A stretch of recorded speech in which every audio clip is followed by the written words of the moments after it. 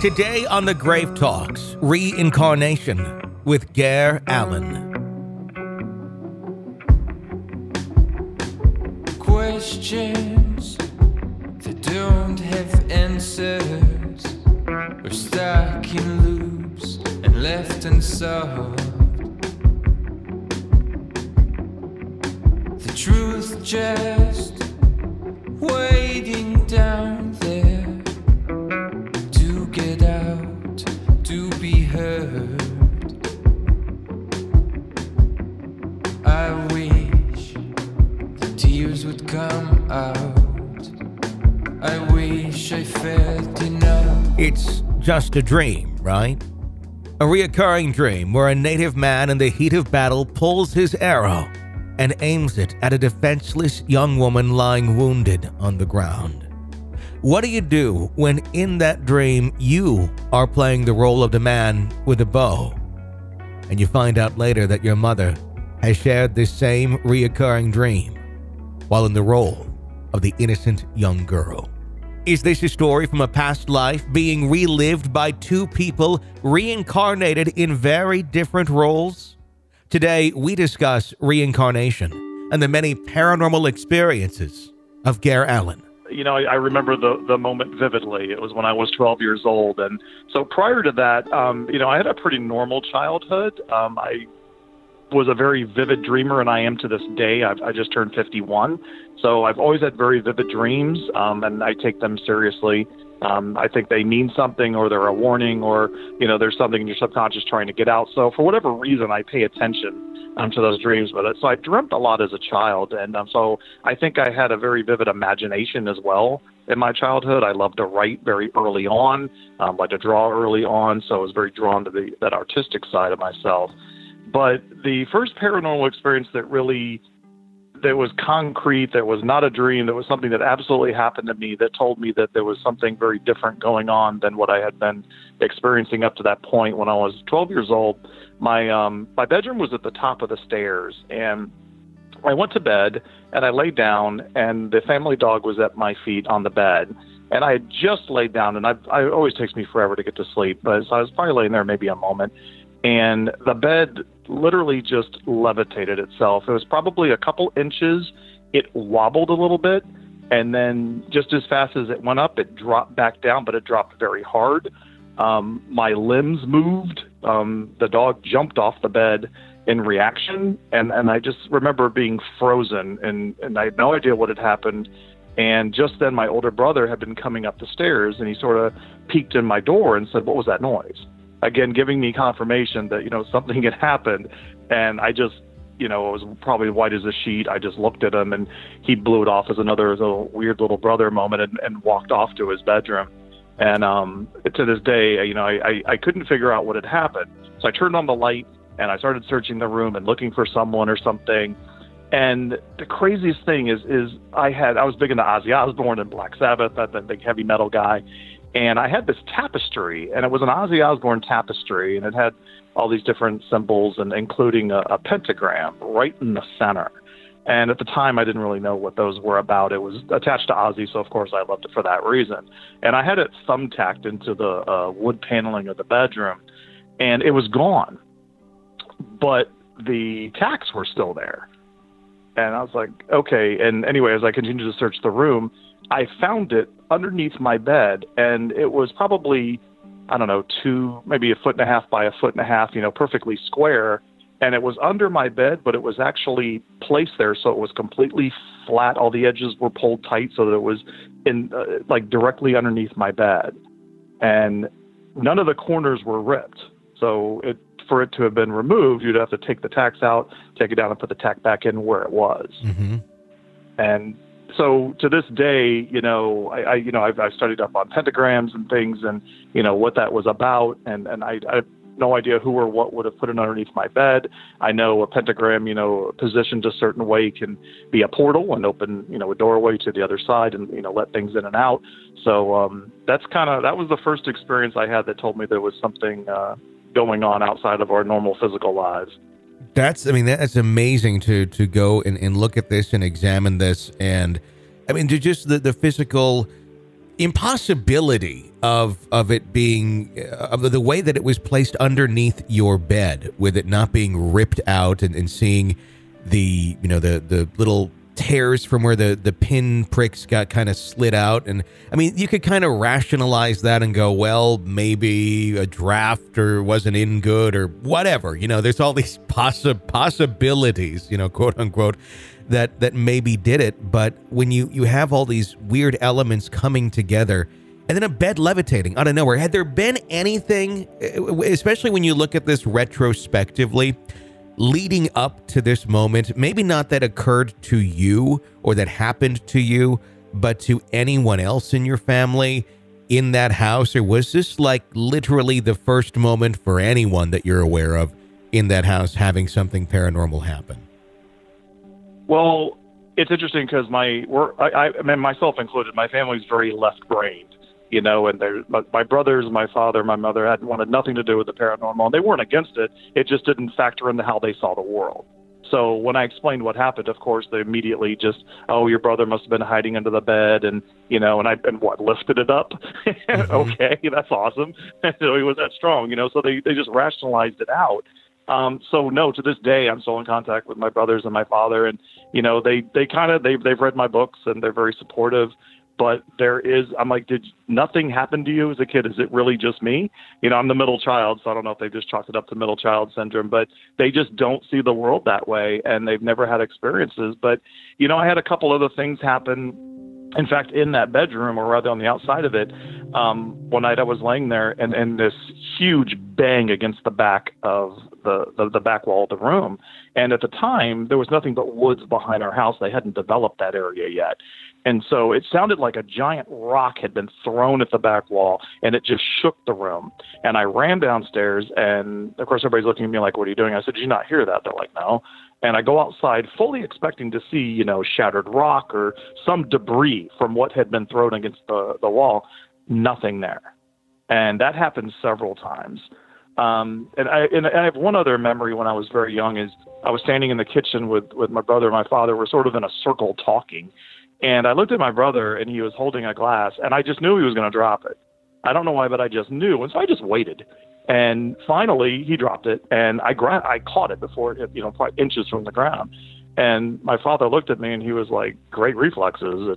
And I said, well, I knew he was going to drop it. And, of course, they kind of rolled their eyes and let it go. But, I think back to that time, and it's like those things happen. And because, everybody in my family was like, oh, there's always an explanation, I sort of just put it aside. Mm-hmm. But, and really what was I going to investigate? That the bed levitated itself is one thing. That was scary enough.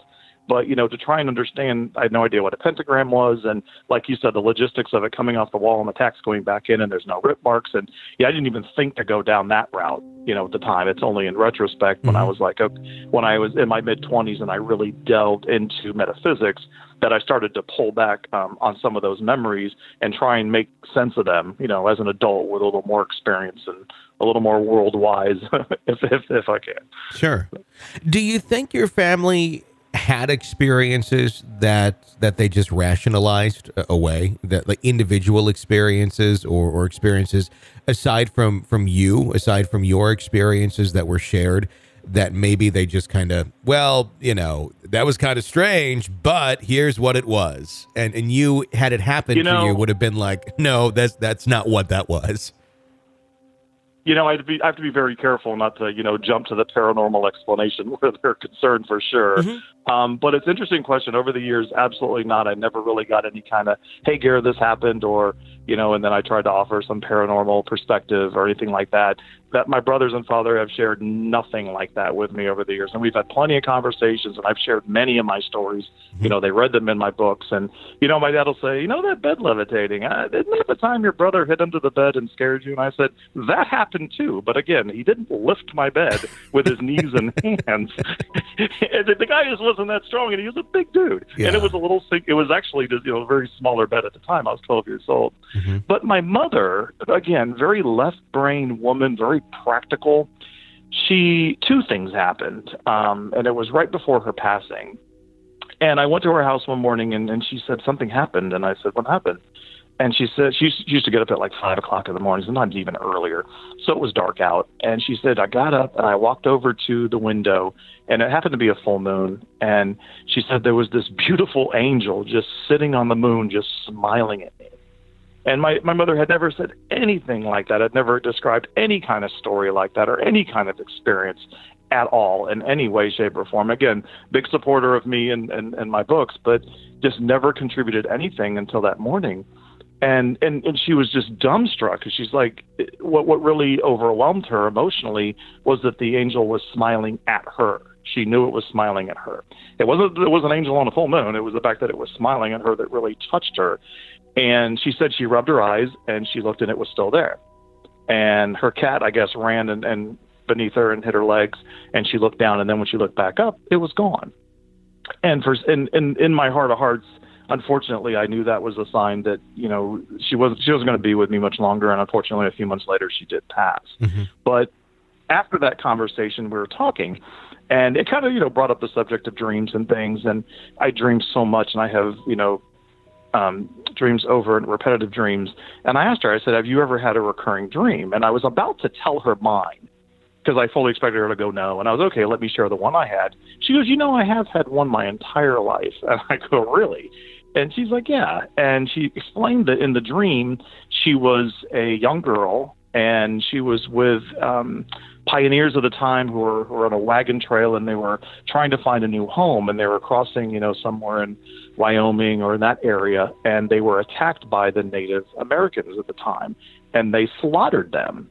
And all her family was slaughtered, and she could look around and see them dead and bloody, and all the Native Americans were on their horses and running around. And she looked up, and there was one Native American on a horse, and he's pulling back his arrow right at her and just getting ready to release it. And she always woke up just before he released the arrow. And I started to cry, because it was the most amazing connection I've ever had to my mother, because my recurring dream of my life was of being a Native American on a horse, pulling an arrow back and aiming it at a little small girl. And I always woke up before I released it. And I didn't tell her. I held it in. I wanted to tell her, but she's like, what's wrong? I'm like, no. Yeah. I couldn't share it. I just couldn't do it.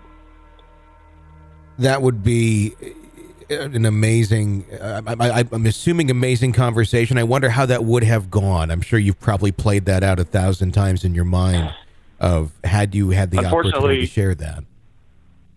Yeah, to say I regret it a little bit, but I'm not 100% sure I'd want to go back and share it, because in my mind, and again, I come from a left brain family, so I still look to debunk things. I just don't take everything, without looking into it and researching it. And so, but again, when something resonates and you get that emotional feeling and it's in your gut, that instinct, but I kind of felt that was a shared past life. Yeah. The coincidence of us having that dream from each other's perspective and having it over and over and over, and the specifics of it too. And, we're just too dead on for me to be any sort of coincidence. And so, sometimes you choose, look, I can't prove to you that happened, obviously, but it did happen. And so, I choose to believe that was a lifetime where that was our dynamic. Well, that's kind of a disturbing dynamic to carry and tell your mother, hey, I killed you last life, or whatever lifetime that was, or I believe that's what happened. I'm not sure that was the day to have that conversation. She just saw an angel on the moon, right? Well, it brings up so many questions then about when you have dreams of that nature that are where you feel that you are not yourself. You are essentially viewing the world from another individual's perspective in another place and time. And then the dynamic then of how families are formed, if in fact it is something along the line of past lives still mingle together as new families are come together when new children are brought into the world.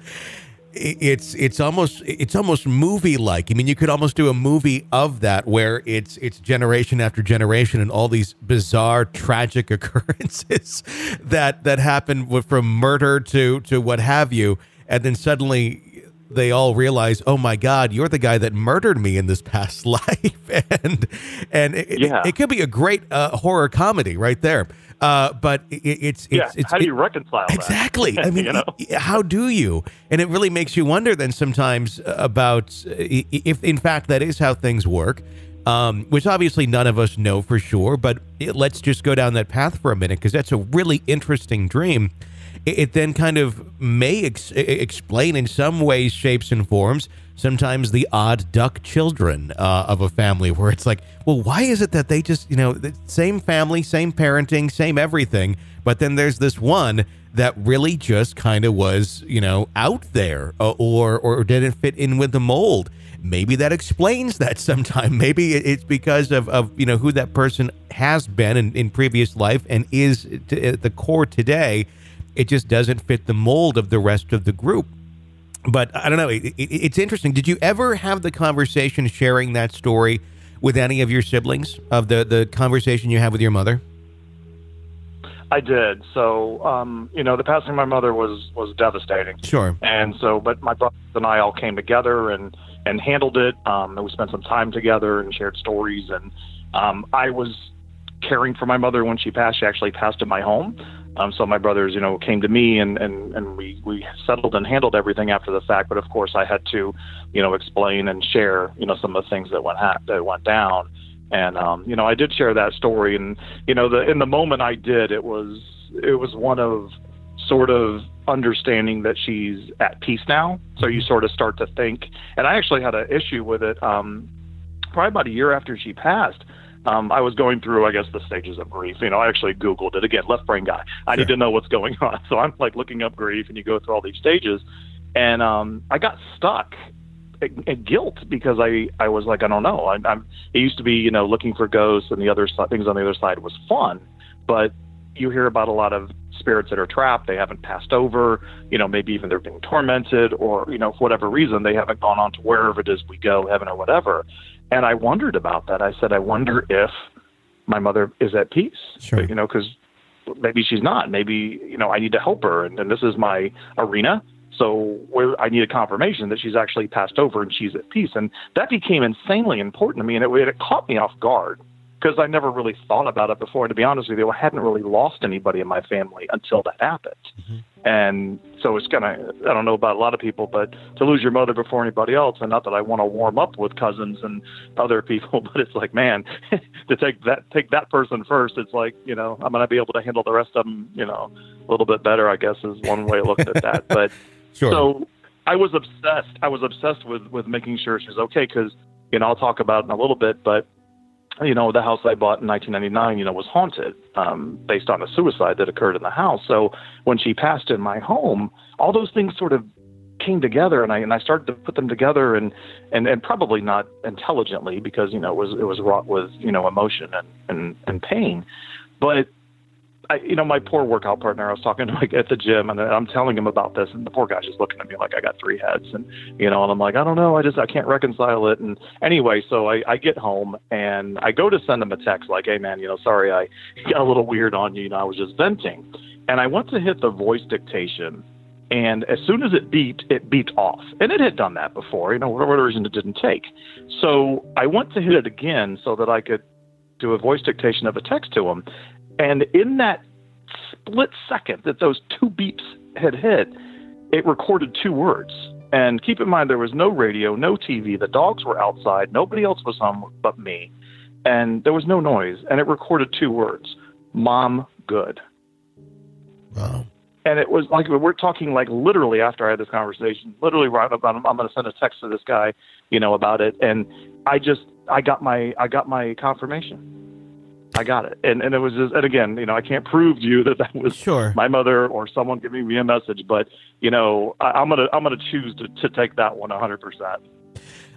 I think we're seeing more and more paranormal interaction and use of technology with the other side, being able to get messages across clearer than ever before. And some can write it off, and some will say, well, it's just this or that. I mean, you could do that with any form of trying to identify these things. But I do believe that more and more we are seeing them find ways of manipulating our devices to get a message across. What an interesting message to get at that moment. Did that give you the peace that you were looking for at that moment when you got that message?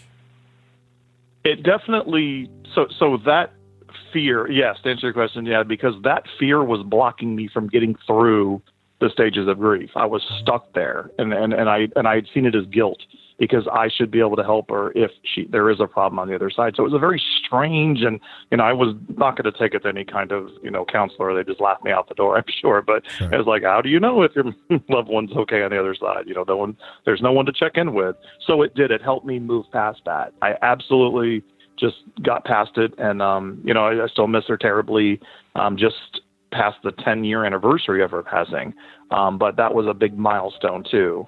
And so, yeah, it definitely helped me. So in that case, the paranormal came through, Sure. And you're right. I mean, there's more electronics today than ever before. Everything's an electronic device that can do anything and for everything.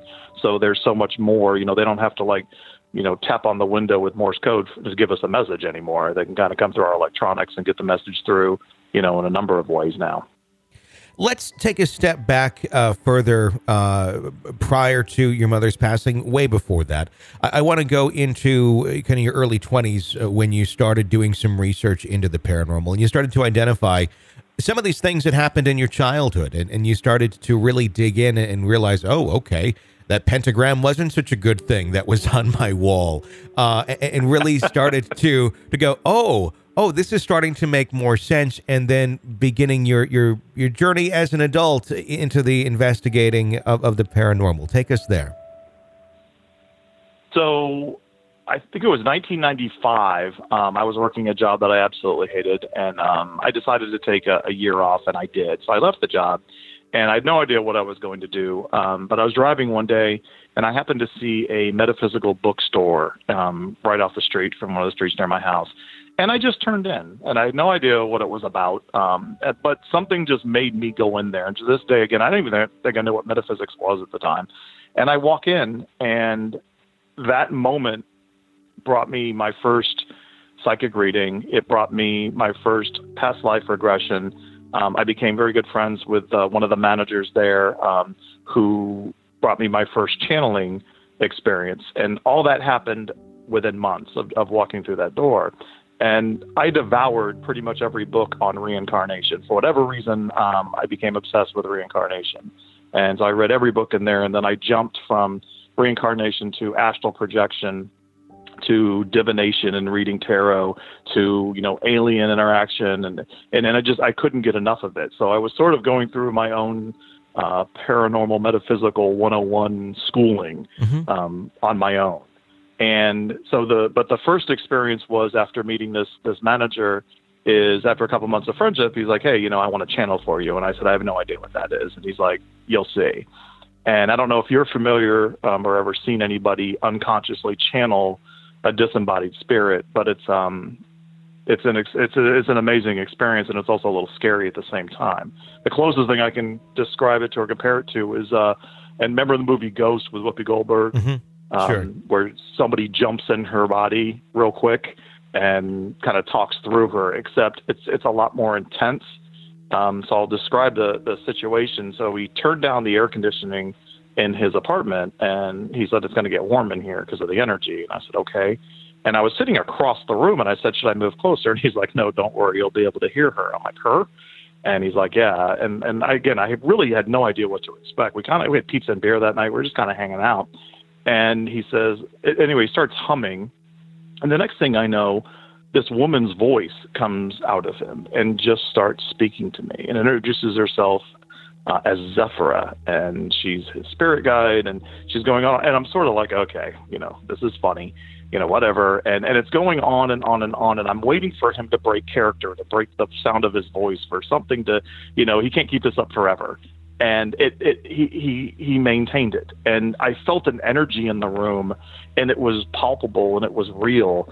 And she talked to me about my life and about things that he didn't know, but again, left brain guy going, he could have figured out some things, everybody digs through garbage, that sort of thing. So it wasn't until the very end And it was a lot of teachings about how to go at physical life and the lessons we learn and why we reincarnate and those sorts of things. So it was, kind of mirrored some of the things I had read in the reincarnation books. So at the very end of the session, it was probably a 30-minute session or so, and she says, I want to reference one last thing. And I said, what's that? And she said, the dream you had last night. And she told me the dream I had. And then I had not told anyone about that dream. So obviously, whoever was coming through could read my subconscious and or my mind and know my dream. And that's when it just hit me that everything was real in that moment, and that was actually happening. So now the other side to me, it wasn't yet ghosts. I wasn't there yet. I was more, the other side is metaphysical. It's spirit guides, and you reincarnate and that sort of thing. It's astral projection. You get on the astral plane and you can travel out of your body, that sort of thing. That's what I was focused on. It wasn't until later that I was like, oh, there's more on the other side. There's ghosts and demons and some other things and look, there's people that hunt them. So that's an interesting world. So yeah, so I started very much metaphysics, and then kind of later went into the paranormal. So I had all these experiences, and so I had to get them on paper. And so I started to write them down, and I wrote 7 short stories. They're all 7 chapters, and they all begin with the letter 7. So the first one's called 7 Sessions. Next one's called 7 Regressions, and it focuses on reincarnation. Then I go into 7 Apparitions, where the apparitions are ghosts, and then 7 Abductions goes into aliens. 7 Projections is astral projection. 7 Predictions is the divination, and then I wrap it up in 7 Reflections, where it's all tied together. And it was sort of my attempt at a paranormal metaphysical 101 of what happened to me. And I wrote it as fictional characters, but I put in those things that happened to me while connecting them all. So I took some liberties with the experience, but they were based on everything that had happened to me. And so many people asked me, did those things really happen? Those things really happen. And I said, okay. So then I decided to write The Dead. And that is literally everything that happened to me it actually opens with the bed levitating at 12 years old. And then all the way to 2014 when I finished writing it. Every paranormal metaphysical experience I'd had up to that point.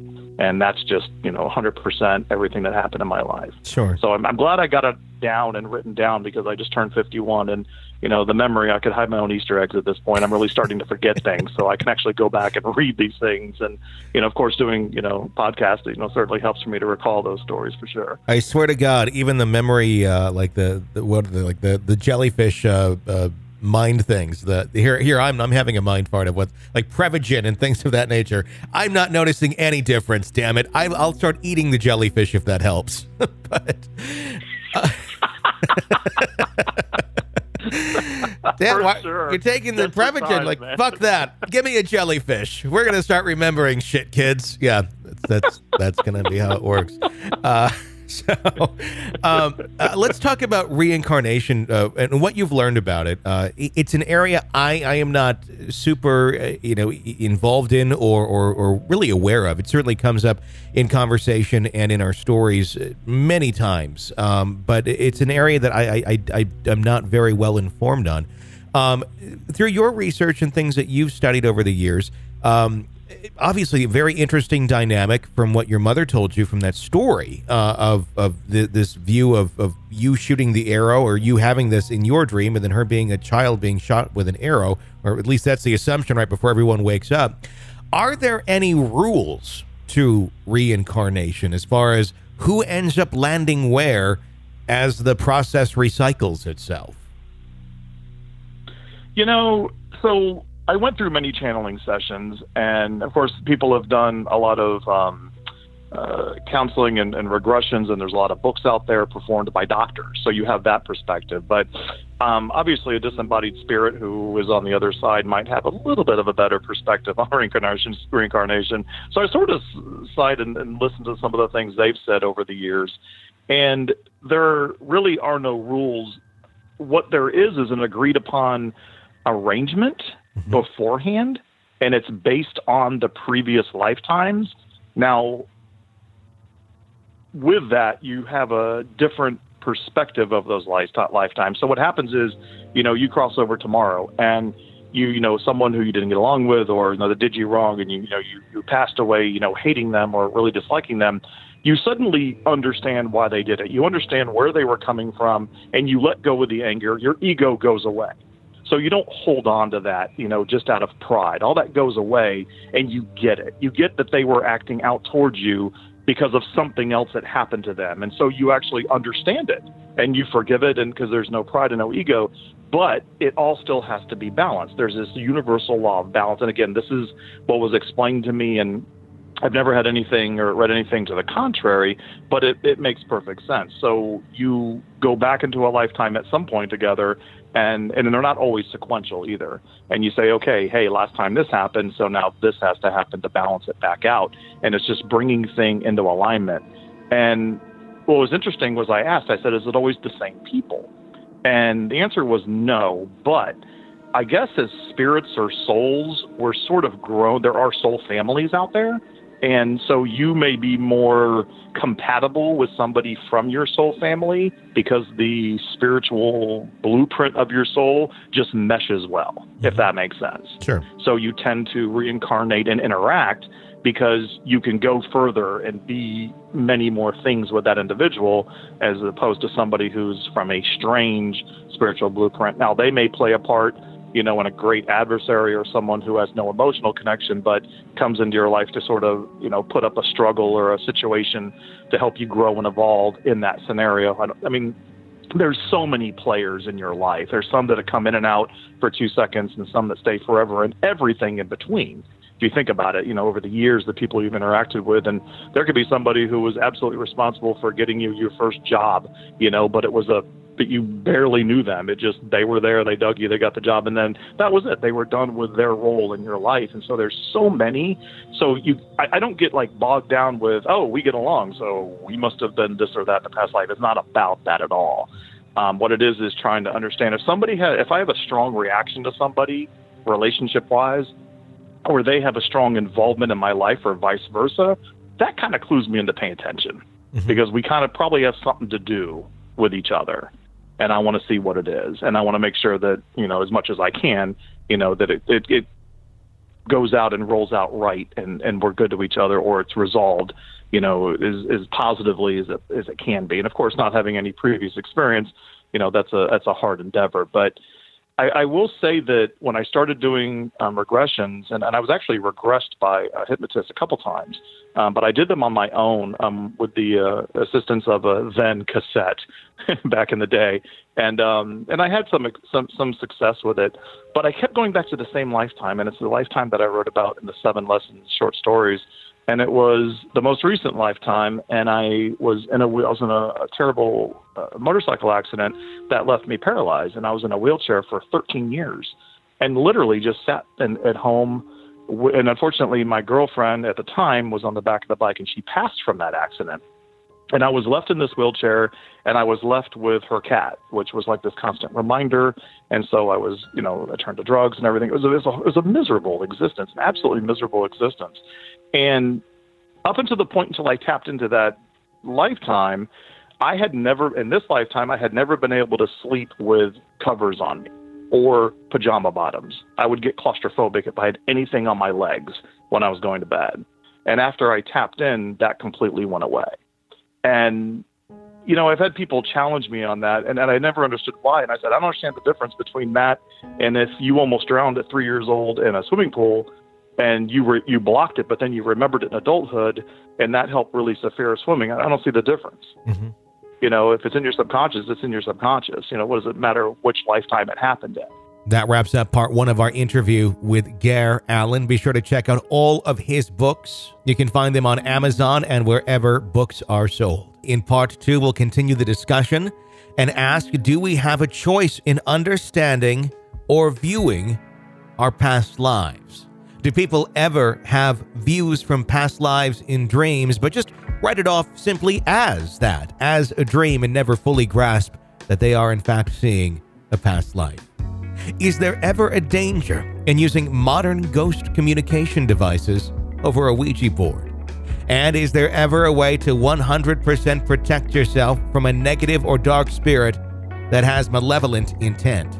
All of that and more in part 2. To hear it, become a Gravekeeper. That's a supporter of our program at patreon.com/thegravetalks, or go to our website, thegravetalks.com, and follow the links to become a Gravekeeper.